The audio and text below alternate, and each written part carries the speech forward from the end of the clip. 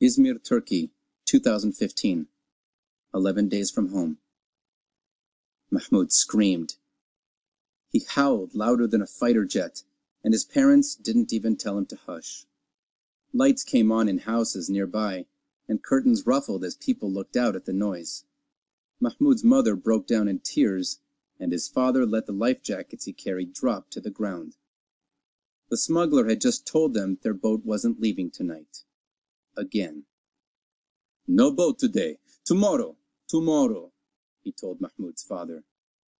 It was exactly the same thing he told Mahmoud's father the day before, and the day before that, and every day for the last week.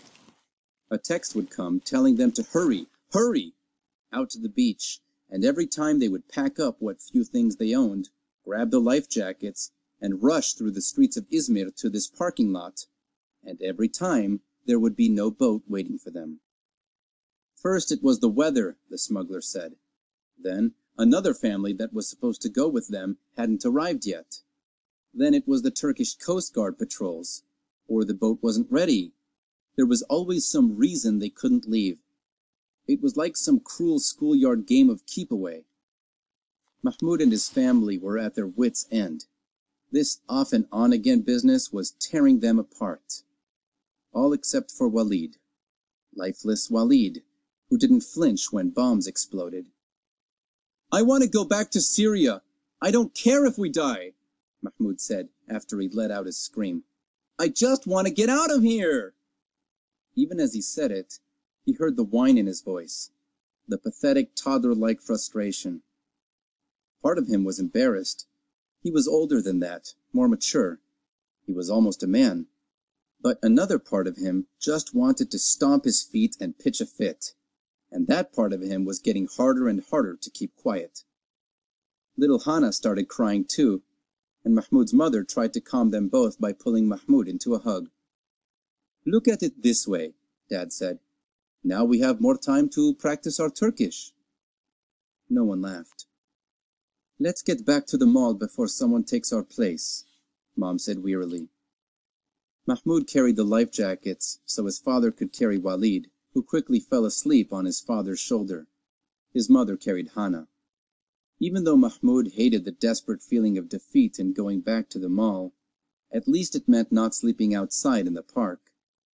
But this time, someone was waiting for them at the mall entrance. There were two of them, both Turkish men, in matching blue tracksuits. One of them was muscular with curly black hair, a thin beard, and a thick gold chain necklace. The other was overweight and wore mirrored sunglasses even though it was night. He was the one with the pistol stuck in the waist of his pants. You want inside? You gotta pay rent, the burly man told them. Since when? Mahmoud's father said. Since now, the man said. We own this building, and we're tired of you Syrians freeloading. More bullies, thought Mahmoud, just like in Syria. Mahmoud's legs went numb, and he thought he might fall over. He couldn't bear the thought of walking any farther, looking for a place to live again. How much? Mahmoud's father asked wearily. 5,000 pounds a night, the muscular man said. Dad sighed and started to put Walid down so he could pay the man. Each, the man said. Each? Per night? Dad said. Mahmoud knew his dad was doing the math in his head. There were 5 of them, and they'd already been here a week. How long could they afford to pay 25,000 pounds a day and still have enough for the boat and whatever came afterward? No, Mahmoud's father said.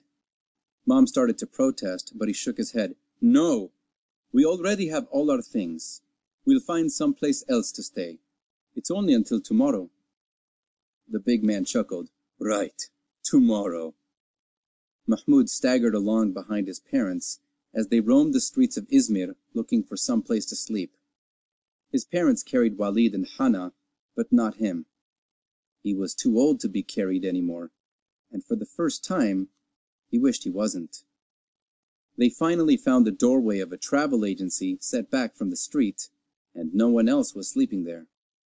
They were just settling in when a Turkish police car came down the street. Mahmoud shrank back into the corner, trying to be invisible, but the police car's lights came on, and it beeped its electronic siren at them. Bloop, bloop! You can't sleep here, a police officer told them through a loudspeaker. And so they had to get up and walk again. Mahmoud was so tired he started to cry, but he did it softly so his parents wouldn't hear. He hadn't cried like this since that first night when the bombs had started to fall on Aleppo. Another car came down the road, and at first Mahmoud worried it was another police car. But it was a BMW sedan.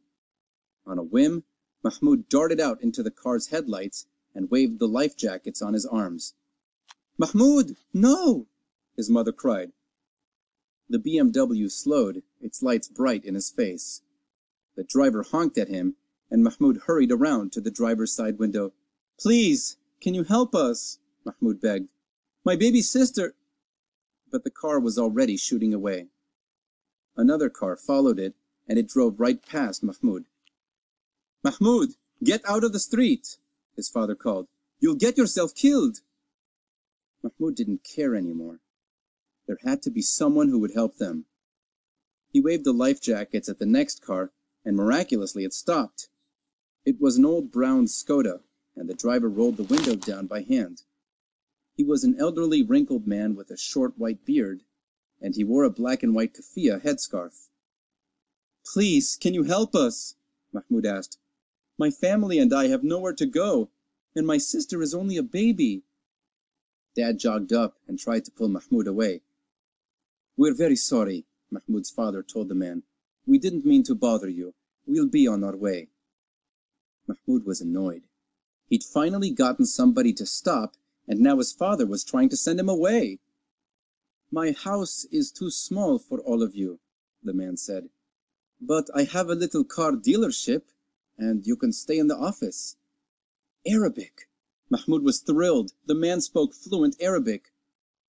No, we couldn't possibly," Mahmoud's father started to say, but Mahmoud cut him off. "Yes, thank you!" Mahmoud cried. He waved his mother over. "He speaks Arabic, and he says he will help us." Dad tried to apologize again and refused the offer of help, but Mahmoud was already climbing in the back seat with a load of life jackets. Mom got in beside him with Hana, and Mahmoud's father shifted Walid in his arms so he could reluctantly sit in the front passenger seat. "Mahmoud," his father said, unhappy. But Mahmoud didn't care. They were off their feet, and they were on their way to some place they could sleep. The little Skoda's gears ground as the man got them underway. "My name is Sami Nasir," the man told them, and Mahmoud's father introduced them all. "You are Syrian, yes? Refugees?" the man asked. "I know what it's like. I am a refugee too, from Palestine." Mahmoud frowned. This man was a refugee, and he owned his own car and his own business? "How long have you lived in Turkey?" Mahmoud asked Mr. Nasir. 67 years now," Mr. Nasir said, smiling at Mahmoud in the rearview mirror. "I was forced to leave my home in 1948 during the first Arab-Israeli war. They are still fighting there, but someday, when my homeland is restored, I will go home again." Dad's phone chimed, surprising them all and making Walid stir. His father read the glowing screen. "It's the smuggler. He says the boat is ready now." Mahmoud had learned not to get excited about these texts, but even so, he still felt a little flutter of hope in his chest. "You take a boat to Greece? Tonight?" Mr. Nasir asked. "Maybe," Mahmoud's father said, "if it's there." "I will take you to it," Mr. Nasir said. "And if it is not there, you can come back and stay with me." "You're very kind," Mom said. Mahmoud didn't know why, but his mother pulled Mahmoud close and gave him a hug. It took very little time for the car to take them back to the beach, and when they pulled to a stop, they were all quiet as they stared. This time, finally, a boat was there.